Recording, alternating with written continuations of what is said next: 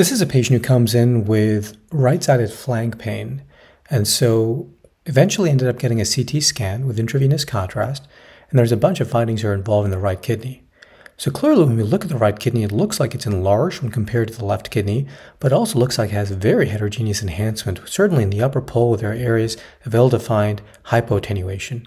Within that area, there are areas of more low attenuation, almost fluid attenuation in appearance, that are thick-rimmed. Some of these are intraparenchymal. As we go upwards, some of these look like they're in the perionephric space extending upwards and perhaps abutting or involving a portion of the liver. Surrounding a lot of this, there's a lot of fat stranding or inflammatory change. So if we take these findings together, right flank pain, this is a great look for pyelonephritis.